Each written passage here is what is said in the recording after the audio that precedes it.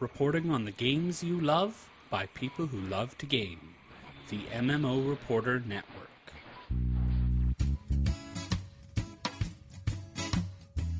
Hello and welcome to episode 39 of WoW Pet Battle Crew, where small creatures fight to the death for our amusement.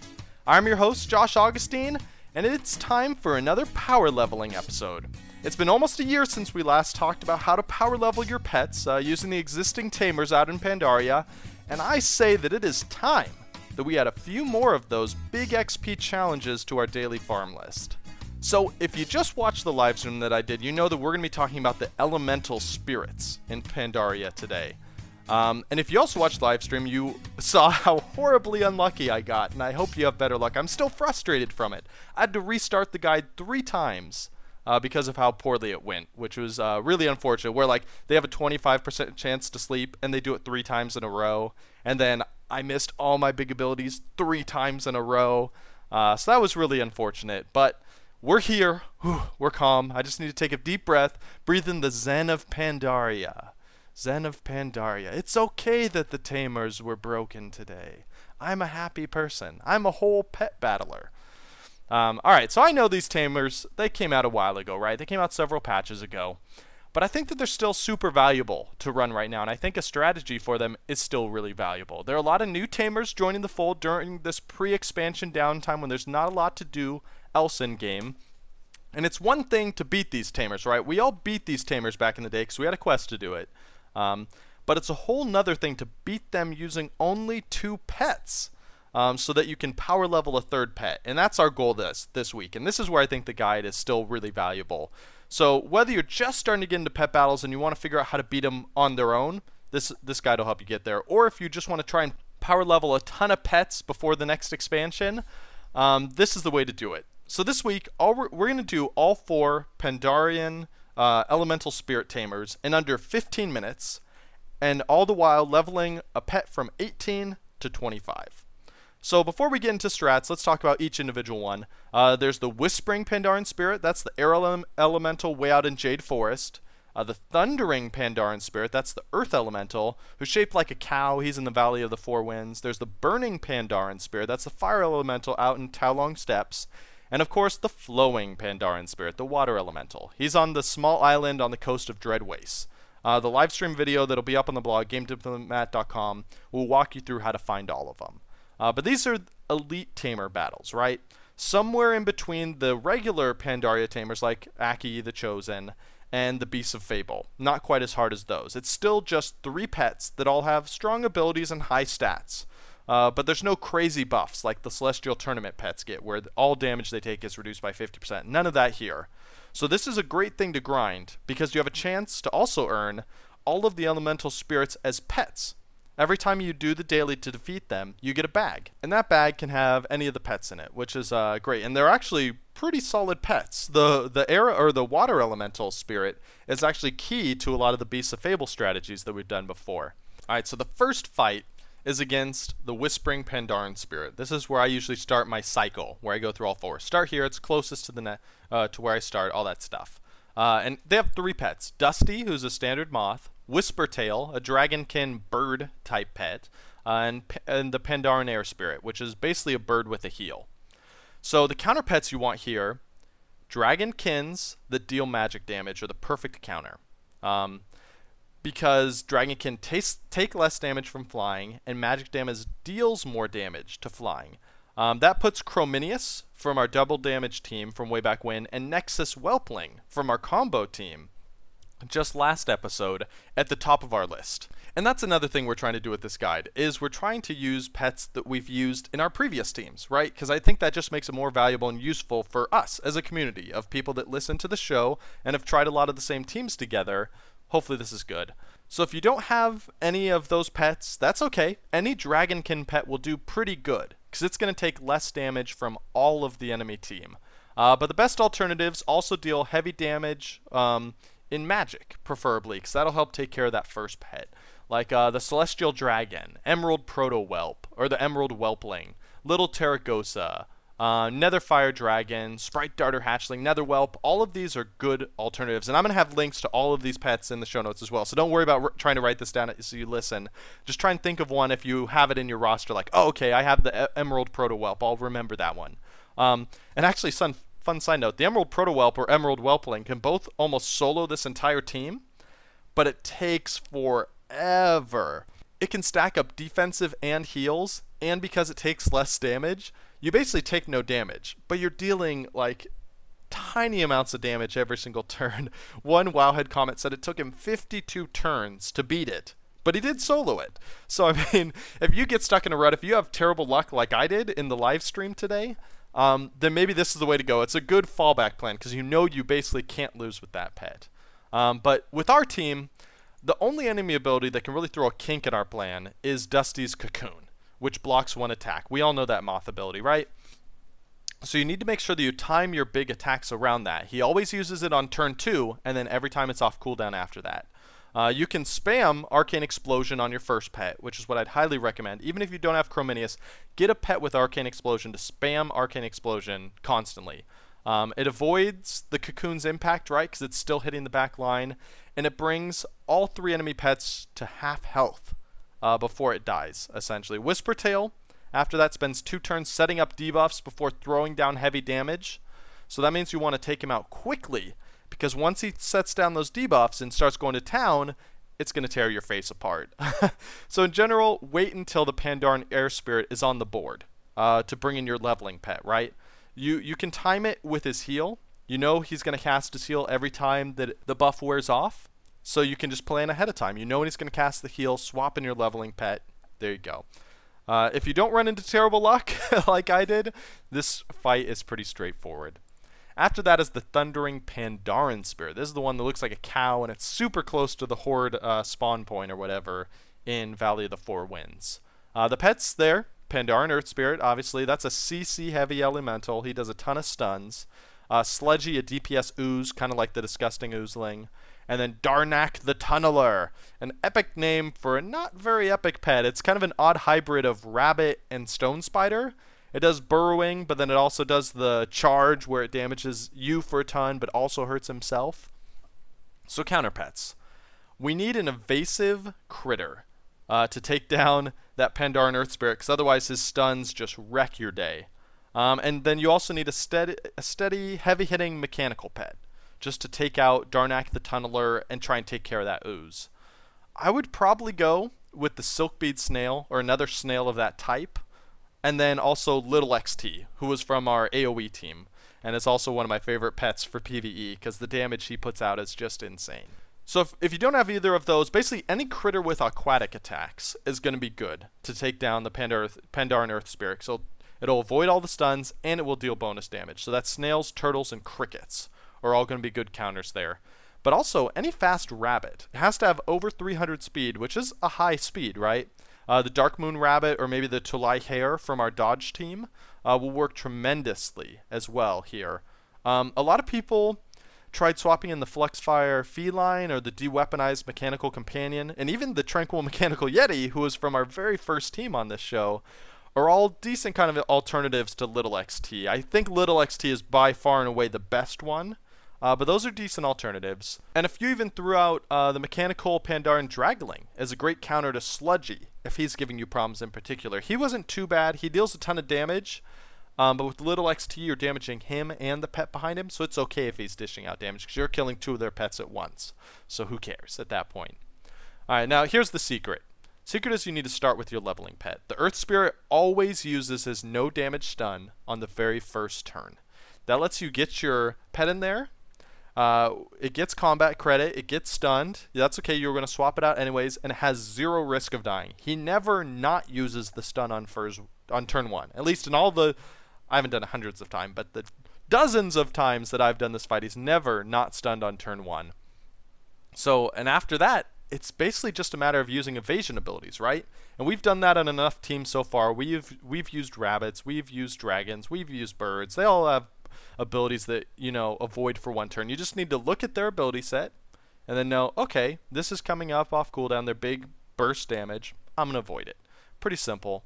And then you just grind through their HP. And the third one, this one is the easiest one, the Burning Pandaren Spirit. This is another one that is guaranteed for your pet to get, if you play it right. Your leveling pet will always get XP and never take damage. So if you're really trying to level a level 1 pet in Pandaria, Burning Pandaren Spirit and Thundering Pandaren Spirit, I think, are the places to go. So the 3 pets here are pretty straightforward. Crimson, he's a flight-focused dragonkin. Flowy, who is a typical mosquito, which is somehow associated with a fire elemental. I mean, I guess its little butt glow thing is orange, so that's kind of fiery. So he's with the Burning Pandaren Spirit. And finally, the Pandaren Fire Spirit, who is basically fire damage and heals. That's it. So the counter pets, Anubiseth Idol, and pretty much anything else you want. The second slot doesn't even matter. Sandstorm and passive healing lets the Anubiseth Idol pretty much solo the entire team, which is fantastic. So really any pet with Sandstorm will work just fine on this team. Although Karaji Guardling, the one you get during the summertime down in Silithus, in front of the gates of Ankara, he's the ideal pick since he has the exact same synergy as the Anubiseth Idol. He has Sandstorm and the humanoid ability that heals him every turn. But if you don't have any Sandstorm pets, first of all, you must be a new pet tamer, because Sandstorm and Anubiseth Idol, everyone was running about 6 months ago. So if you haven't gotten one by now, please do yourself a favor, go out and get one. Sandstorm is a great ability, has a ton of uses in PvE and PvP. But if you don't have them, any snail, I think, can decently finish off the final pet. They're going to do just fine. So you have 2 jobs in this fight. Keep Sandstorm up at all times, and use deflection to stop big attacks. That's the secret. Thankfully, there are only 2 big attacks in the entire roster. Crimson, the first pet, does Liftoff, and the Pandaren Fire Spirit, the second pet, does Conflagrate. So you can swap in your leveling pet on any turn. The Glowy, the Mosquito, the final pet, is out, as long as Sandstorm is up, because none of his abilities do damage while Sandstorm is up, because they deal damage in such small chunks that Sandstorm just wipes them out. Like, maybe it'll, and so maybe in some certain scenarios you'll deal like 30 damage, right? Maybe the ones that scale off of health and that sort of stuff. But other than that, I mean, it's pretty abysmal as damage with Sandstorm up. So just make sure you bring in your pet while Sandstorm is up and Glowy is the pet out. As long as you do that, your pet can't die. It's going to get XP. It's going to be awesome. Yeah, this is the easiest fight by far. If you're having trouble with all of them, get a Anubiseth Idol. You can farm for him or buy him off the auction house, and just go down here and beat up on the Burning Pandaren Spirit every day, and you'll just get a bunch of free XP. Alright, the last one, Flowing Pandaren Spirit. This is the watery one. You got 3 pets. Up first, Marley, who's a fish with a ton of burst damage, the Pandaren Water Spirit, Elemental with a ton of burst damage, and Tiptoe, who's just kind of a typical water strider. The little kind of crickety things that run on the water. I don't know if they have a real-life equivalent or what those classify as. They're some sort of insect. But counter pet. Call up Eleanor, our guest from a few weeks ago, and bring all the moths with you, because moths are the perfect counter. You don't need anything but moths. I mean, really, any decent flying or beast pet will do okay here, but it's going to do even better if it has the ability to dodge attacks for a turn. Like Liftoff, the Wind Rider Cub, I think is an ideal pet, because it's a beast with flying attacks. But that combination is disturbingly rare, and Wind Rider Cub is also disturbingly rare because you have to buy a plushie in real life to get a code to redeem it in-game. It's also one of the pets that I want the most that I've never gotten. Someday, I'm going to buy that plushie or get it for Christmas or something. Maybe I can convince my wife to get it for me for Christmas. Anyways, once again though, here, snails are apparently the elemental's nemesis, because snails make a great counter for the elemental spirit. It's critter, it takes less damage from elemental, and it deals aquatic damage, deals bonus damage against elemental. So if you're having trouble closing it out against the Pandaren water spirit, try swapping in a snail. And let's look at the secret. You're noticing a trend, right? Because Coon Strike will be used to avoid the burst damage. Other than that, use Moth Dust every time it's up. That's the one. Deals heavy damage, 25% chance to sleep. Every time it's off cooldown, you use it. Hope for some crits or sleep effects. If either of those happen, you're going to win easily. But if you get a string of bad luck, you know, you may have a little problem. But without that, you should have no problem taking them out. Here again, start with your leveling pet. the very first time he just casts a group debuff, right? He casts Whirlpool, which isn't going to stick to your pet. It's going to stick to whatever pet is out front. So it's a safe turn 1. Bring out your pet. Free XP. Huzzah. So there you go. I try to keep the guide pretty quick because it's all going to be on the show notes as well. GameDiplomat.com. You can go there. I'll have a video for how I did it, along with links to all the pets and all that sort of stuff. More intense theory crafting there. Hopefully, this guide helps you out. If you have other pets you use for these fights, I'd love to hear about it. Should let us know in the comments on the blog or in the Google Plus community. Share your thoughts, let us know, so everyone else can swap strategies and kind of maybe if I'm not using the best combo, maybe you have a better combo. Let's talk about it so other people can use your great idea. Let's jump into the question. This week's question comes from the awesome people in our Google Plus community, specifically Devin Dawson. And he asks, well, as I'm getting closer to the Celestial Tournament, do you have advice on the types of pets to make sure are among your first 15 to start the tournament? I apologize if you covered this in an earlier show. I don't think we've ever talked in general, actually, about Celestial Tournament pets and just kind of the basics of kind of what types of pets you want. So this is a great question, I think, that actually the community will have some really good answers for. So if you guys have answers, please share it in the Google Plus community with Devin. The post is up there. It'll still be pretty fresh when you jump there. But Arvid Cedarval actually gave a few recommendations already. He lists exactly which pets he uses for each fight. Especially the Celestial Spirits, or what are they called? Souls? I forget. Whatever the fancy ones that are gods of Pandaria, of animals of some kind, spirit animals. But he lists a bunch. I think the key is kind of picking a few of the core pets, right? Like Anubis Hethidal, we've mentioned a couple times, just has awesome synergy that's going to be useful in many fights. It's humanoid that gains health that reduces all damage taken. It's a solid combo. You're going to want to level that pet up. Kunlai Runt is mentioned here by Arvid as well. I think that's another kind of universal pet. It has a super reliable combo that deals heavy damage and stuns, and stun is really useful. Tranquil Mechanical Yeti and Clockwork Gnome, again, are a combo that I think you want to level, just because you really can't get better sustained mechanical damage than those two right there. They will dish out more mechanical damage than any other combo as far as I know in the game. And that's just going to be really useful when you're facing any sort of very strong beast that takes a lot of damage from mechanical pets. He also lists the Unborn Valkyr and Chrominius in here in his teams. And I think both those pets are probably really strong pets. Unborn Valkyr, as we've talked about before, has dominated PvP for months now. And she's just now starting to fall out of favor because people know how to counter her. But AI in the Celestial Tournament doesn't know how to counter her, so her combo is still really strong. And Chrominius is just another one of those pets that has a great combo. He applies a debuff that doubles the damage the enemy pet takes, and then he has a nuke that deals 740 damage, which is just, it's a great combo right there. So I think those are some really good starters there. Those are all from Arvid. I really appreciate him giving his suggestions there, and I just kind of picked out my favorites out of the ones that he recommended. So I think that's a really good place to start building your list of 15. Obviously, that's not 15. I'm sure you already have some pets that you like that are just fun. But if you guys have suggestions for Devin as well, please post it in the show notes or in the Google Plus community so we can check it out. All right. And after the question comes the combo. Daniel Nordstrom writes in and says, I've been using my Treasure Goblin with Wild Magic and Magic Sword. So this is another kind of hard to recommend combo just because you only get this pet if you bought the special edition or at least maybe pre-ordered the Diablo 3 expansion. Right, it's another one of these special pets, but man, this pet looks cool. It looks like a tiny little goblin with like a giant sack of loot on its back, and he has a ton of cool animations. When he dies, like loot flies out from him like it does in Diablo.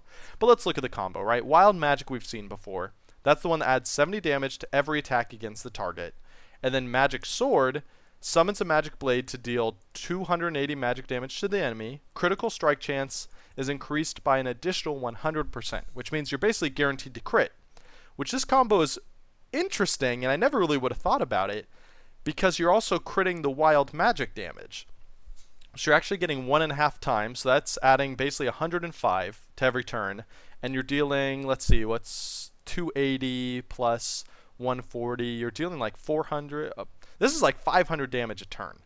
That's pretty insane. It is a 75% hit chance on magic sword, but you can spam it for 4 turns in a row or 5 turns before wild magic wears off. So that is 250,000 damage, which is insane over the course of 6 turns. So that's a really cool combo. I will also toss on there, Daniel didn't explicitly mention this, but Treasure Goblin also has Portal, which is a really interesting ability. The user jumps through a magical portal, avoiding the opponent's attack. The unit then swaps automatically with your highest health pet. So it's kind of like Feign Death, but it has a lot cooler animation, right? So when you use it, it's not, oh, my pet's dying, and now he's somehow sliding to the background. This is like, what? Sweet portal, teleportation. It looks awesome. So yeah, so if you happened to get this, or I don't know if it's too late. I'll have to check if it's too late to still get this pet, because it is a really cool pet. And hey, the Diablo 3 expansion is actually really awesome. If you haven't played Diablo since it came out, or if you kind of avoided Diablo after the initial release, they've changed a lot, and they really improved a ton of systems within the game that make it a lot more fun. So you should get in there and try it out. And hey, if we're friends on battle.net, as many of us are, we should team up in there, because I've been leveling a Crusader, which is the new class, and it's awesome. All right, let's do an iTunes review. Spud312001 says, love the shows, loving all your shows. I listen to them as soon as they come out. Your knowledge about the pets is amazing. Also love trying to make pet teams to try out. Keep it going. Smiley face. So this guy, Spud312001, I don't actually know if it's a guy, maybe it's a gal. This person is from UK. I finally figured out how to find iTunes reviews in other regions. So if you've left an iTunes review that I haven't read on the show in other regions other than North America, which is what my iTunes defaults to, let me know so I can track it down and find it. But this is awesome. Thank you for the kind notes. I don't know if my knowledge of pets is amazing, as I clearly just showed when answering Daniel's question, or not Daniel's question. It was Devin's question, that I just shared a lot of information that Arvin Cedarvale put out there. And that's what I love about this show, actually. It's one of my favorite shows because of all of you guys. We're all sharing information. This isn't just me on high saying, do this, do this. I just kind of throw out an idea and then say, let's play with it. And then we all play with it and put together what we think. So thank you to everyone listening for making me look good and making Spud31 think I'm a genius. So thanks for that. If you want to have your iTunes review read on the show, put it out there. If it goes into the North America iTunes, I'll see it automatically. If you put it in another region, let me know so I can find it and make sure that I read it on the show. Next week on WoW Pet Battle Crew, we're going to do the review for our Tanky Blood team, where I don't know if you haven't been playing with the Ruby Droplet, you are missing out. We've had so many people talking in the chat channel and in the Google Plus community and just in general about how good the Ruby Droplet pet is. Everyone is on board with this pet. It's getting crazy expenses on servers because a lot of people are trying to buy it right now. But if you can afford it, or if you can afford the time to grind it, you need to get this pet. We'll talk more about it next week during the review. Death Adder Hatchling, though, also pretty sweet. On Happy Hearthstone, we're running our first ever player tournament. Right now, actually. I think it closes later this week, which I'm really excited about. We've been doing a series on the show where it's deck battles, where you have to take on, the best deck. And the same deck has been undefeated since October. So we're holding a player tournament that everyone can play in to decide who gets to come on the show from the community and face down this undefeated deck, because somebody finally has to beat it. It's been there for too long, right? Great. Good news for Dan for building a deck that has withstood like 6 challengers at this point. But we're just bringing in the whole community. Let's find the best player who can build the best decks in the entire community of the podcast, and then bring them on the show so they can take it down. In theory, hopefully take it down. I want it to go down. I know Dan doesn't. So that tournament is going on right now, and then we're going to have the winner on next week onto the show to talk about that. I'm really excited about that. Also because I have no clue who's going to be on the show next week. It's whoever wins the tournament. We're doing it like morning show style, where whoever gets kicked off American Idol just shows up on the morning show the next day or whatever. But now we're bringing the winner on instead of the loser, so hooray. All right, so I'm going to go back to playing that sweet, sweet Ruby Droplet Death Adder Hatchling team. I hope you are as well. A reminder, Next show, we're going to be doing the review, which means I need your comments about these pets and about the team as a whole and what third wheels you're bringing on so I can share it in the review. If it comes in after the review, it's too late because I can't share it on the show. I want more comments from you guys, so please try out either of the pets. Even if you've faced against the Ruby Droplet or the Death Adder Hatchling, just let me know what you think of those pets. You can put it in Google Plus or in any of the posts on GameDiplomat.com related to WoW Pet Battle Crew. I will find it. There you go. If you want to join the community, go to Google Plus, search for WoW Pet Battle Crew. You can join us all talking there. And of course, GameDiplomat.com has all of the shows. Just click on Pet Battles. You can find all of our pet battling shows. And the nice thing about WoW Pet Battle Crew, I think, is that the shows are kind of timeless, right? The teams that were fun 6 months ago are still fun right now. So you can try any of those old teams if you're just getting into the show. You can also email me directly. Let me know what you thought of the show, what you want to see added in the future, or if you have a question or a combo you would like to see featured in the future, please do, because I am out of combos, I am out of questions. I need some for next episode, or else the community section is going to be an awkward 20 minutes of silence that I will force you to listen to. You can email me directly, wowpetbattle@outlook.com, or on Twitter, at jaugustine. Good luck to everyone who's going to be trying out the team, and good luck to anyone who's in the Happy Hearthstone tournament. I know there's a few people that listen to both shows, so I hope you're doing well. And for everyone else, thanks for tuning in to another episode of WoW Pet Battle Crew and taming the world of Azeroth with me one turn at a time. Happy hunting, Tamers.